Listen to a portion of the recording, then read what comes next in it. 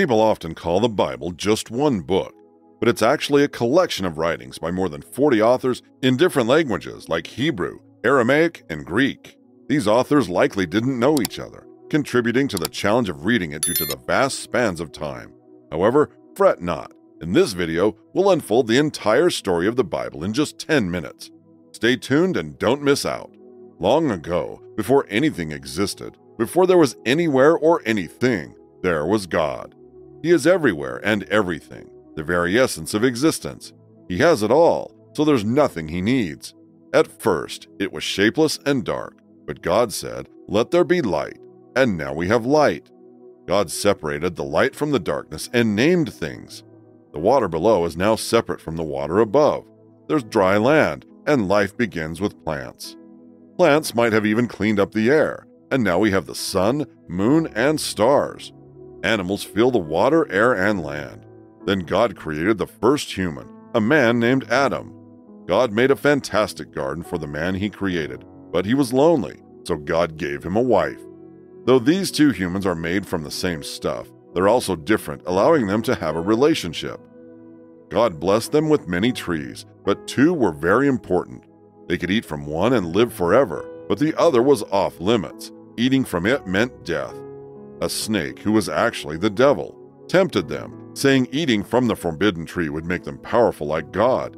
Eve and Adam, agreeing, ate from it, breaking God's rules. By choosing Satan over God, humanity lost access to the tree of life, facing the consequence of death. God could have ended humanity, but he didn't. Instead, they were banished. God said one day one of Adam and Eve's kids would defeat Satan, but since Adam and Eve already messed up, let's see how their kids do. Adam and Eve then give birth to Cain and Abel, their first children. In the course of growing up, Cain gets mad at his brother Abel, who's better at trusting God. God tells Cain to resist doing wrong, but Cain kills Abel out of jealousy. Moving on, God tells Noah to build an ark, and people laugh until a big flood wipes everyone out, leaving only Noah's family and all the animals that were inside the ark. After the flood, God promises not to destroy the world again until Satan is defeated. Now people should be more decent. God's not fixing everything yet, but he's making it stable for the future. Now people aren't as bad as before, and they can work. People live together in society, but they became so evil that they wanted to build a huge tower to reach God, fueled by their pride. God saw that evil people with too much power could be dangerous, so he made the tower fail by confusing their language. Now people formed different nations, each with its own gods. God had an idea. What if there was one nation devoted to the true God? So he chose Abraham to be the father of this special nation. God updated the covenant, promising to make a nation that would help fix the world. God assured Abraham that his descendants would be as numerous as the stars, even though Abraham was worried because his wife was very old. Despite this, Abraham kept faith. Sadly, Abraham wasn't the chosen one to defeat Satan, as he still sinned by lying about his wife to a king. But they did have kids. One of them struggled with God, so he was named Israel, and his children became the 12 tribes of Israel. Sin was still a problem, and things got dysfunctional. They even sent Joseph to slavery in Egypt, but God gave Joseph the ability to save Egypt from starving, and in a remarkable act of forgiveness, Joseph welcomed his family to live with him in Egypt. God was praised by his people. God turned a bad situation into a good one. At first, Egypt liked the Israelites, but when there were too many, Egypt enslaved them. Moses, an Israelite, saw an Egyptian mistreating his fellow Israelite, so he defended him. Moses had to run away from Egypt, lived in the middle of nowhere, married, and lived happily. One day, God appeared to Moses in a burning bush, saying, "It's time for the Israelites to have the land God promised." God told Moses to ask the leader of Egypt to let his people go. Moses went to Pharaoh, saying, "Let my people go." Pharaoh said no, but God gave Moses the power to bring plagues. Pharaoh still said no, until the last plague when the firstborn sons died. Finally, Pharaoh agreed to let the Israelites go. The Israelites head to the promised land, but Egypt changes its mind and sends an army to bring them back. They get cornered by the Red Sea, but Moses makes the waters part for them to escape. When the Egyptians try to follow, the sea comes back, and they're in trouble. At Mount Sinai, God gives them laws through Moses, including the 10 Commandments. Moses warns not to worship false gods, but the people get bored and make a golden calf to worship. Meanwhile, God's presence descends on the mountain, and Moses gets the commandments on stone tablets. Angry at the people worshiping a false god, Moses smashes the tablets, but he gets new ones. God adds to the covenant, promising land and law if they're faithful. Approaching the promised land, they find evil Canaanites with strong fortresses and big soldiers. The Israelites have to fight to take over the land. "Come on, guys, be brave," says one. "God is with you." "No, we're too scared," says the other. The Israelites turn away, not invading the land, showing they lacked faith in God's covenant. Their punishment is wandering in the desert for 40 years.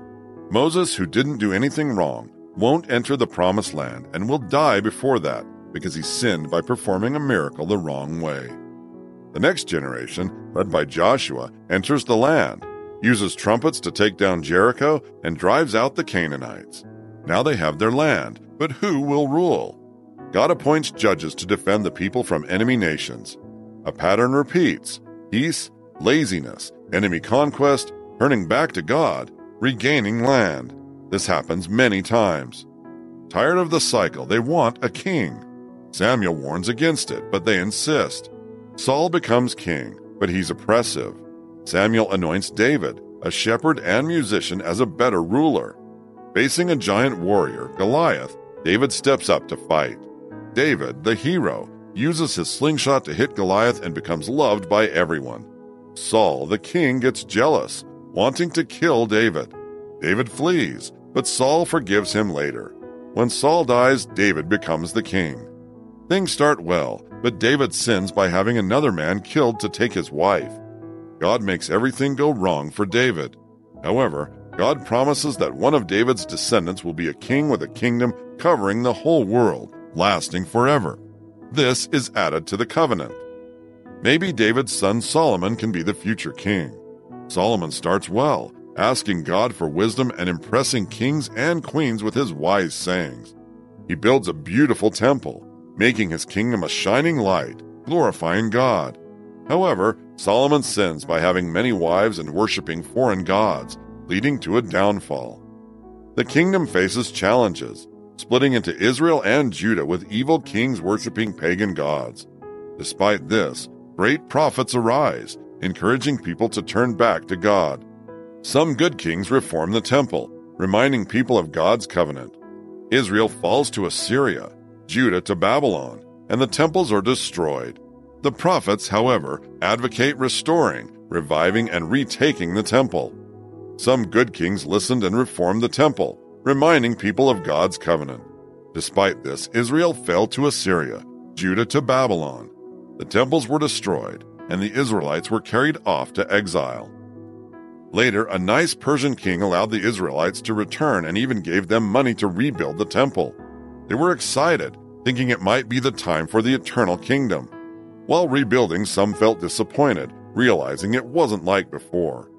Although not the time for the eternal kingdom, they still had faith in God's covenant, believing it would happen. Also, prominent religious groups such as the Pharisees and Sadducees emerged within the Jewish community and gained considerable power and influence with the people. The New Testament talks about Jesus, who is God's promised Messiah. He came to fix our relationship with God. Jesus did amazing things like turning water into wine, healing the sick, and even raising the dead. But some didn't like him and got him crucified. Surprisingly, Jesus rose from the dead. Jesus, the Son of God, came to earth to bring salvation to each one of us and eternal life for everyone. He also died to take over our sins. The Bible also says that Jesus will come back. If you believe in him, you'll be with him forever and ever. No more sin, pain, or sadness. Revelation is the last book in the Bible. It's written by John, revealing visions about future events and the end times. It's a unique book called Apocalyptic and gives encouragement, hope, and warnings to Christians. Understanding different views on Christ's return, millennial reign, and the Great Tribulation helps interpret Revelation and end times theology. That's the Bible story summed up just for you. Okay guys, we've come to the end of this video. Don't forget to like this video and hit the subscribe button so you can get notified when other great videos like this are released.